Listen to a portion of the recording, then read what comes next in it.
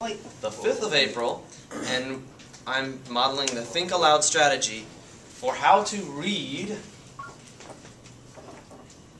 our investigation description. The thinking aloud that I'm going to do will be to plan the investigation. So here goes. Listen carefully. Don't interrupt me while I think. I'll try to do it out loud. The lab is called friction investigation. When you kick a soccer ball along the ground, you know that when you stop kicking the ball, will eventually roll to a stop. What happens to the kinetic energy of the ball as it slows down? The law of conservation of energy states that the energy cannot be created nor destroyed. Therefore, the kinetic energy of the soccer ball does not just disappear. It changes form. Where does all of that energy go? This is a laboratory investigation in an eFolio project. Get your cameras out and smile. The essential question is, how does energy transform when an object slides or rolls? Or, another opportunity question is, why does something stop on its own? Investigative questions. How does the rolling surface affect the energy transformation of a rolling ball? Or sorry, of a rolling car? Procedure starter. At a chosen height, determine the gravitational potential energy of a matchbox car. Think of a way to show how the energy transforms, possibly using different surfaces to make it obvious. Share your results with others on the eFolio. Connect back with the essential question. There's a blank space for hypothesis, variables, control, and then we start with the procedure. I suggest making a ramp. Don't forget that you know how to calculate the downward force of the car. Here's a hint. Think weight. Also, you know how to calculate work. See if you and your group can put these concepts together to figure out the GPE of the car at the top of the ramp. When you know how much energy the car started with, you might be able to devise a way to know how much energy your car lost by the time it stops. In your eFolio, you can think about where the energy goes. I have a picture of a data table, and I have some analysis questions. Here's the data table. And the analysis questions read, really smart conclusions will answer these questions. How does your data confirm or refute your hypothesis? What does the answer tell you about energy transformation? Conclusion. I'm looking for thoughtful responses to the following questions. How do your error sources impact your investigation? How do you know? 2.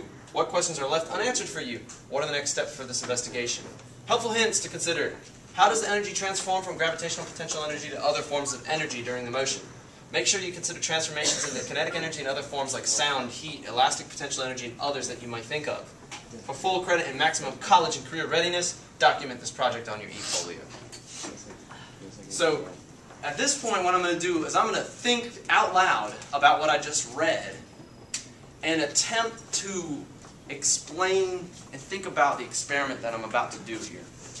First of all, in the beginning paragraph, I'm thinking, why is he talking about a soccer ball? I read along and I think, it says something about kinetic energy. I know from class that kinetic energy is energy of motion. The ball slows down. We all know things slow down, but we also know that energy is conserved. And that's why he's saying something about kinetic energy doesn't just disappear. Well, this investigation must be about where that energy goes. And sure enough, there's the question, where does energy go? Why do things slow down? So I'm looking at this essential question. I'm thinking I don't really need to know about it because it's like the last thing I'm going to do. It's what I'm going to reflect on after I've done the investigation. It says, how does energy transform when an object slides or rolls? Or why does something stop on its own?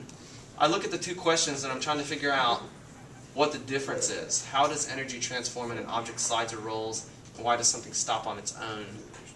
And it occurs to me that something's going to stop on its own if all of its energy transforms.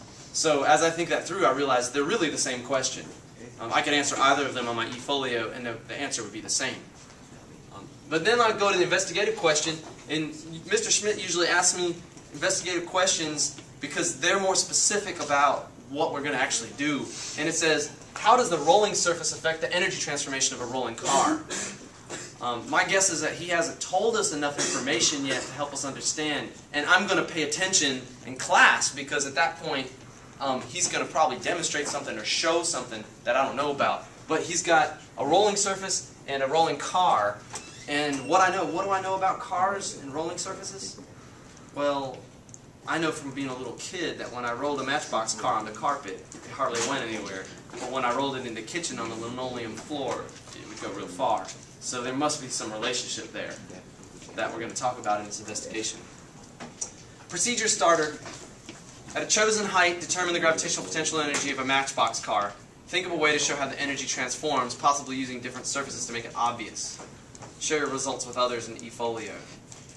Well, just based on that, I can hypothesize that if I have a rough surface, just based on the investigative question, if I have a rough surface, the car's not going to go very far. So that's a clean-cut hypothesis. If I change the surface and the surface is rough, the car won't go very far.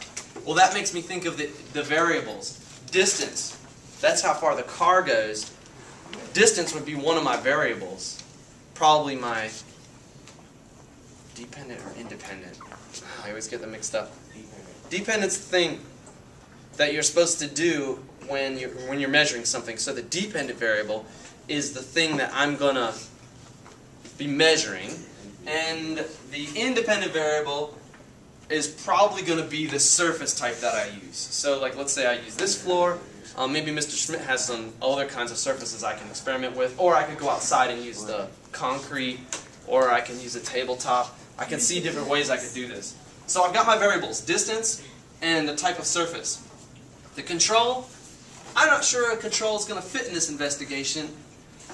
I think I'll talk to my group mates about it and we'll talk it over and see if that makes sense.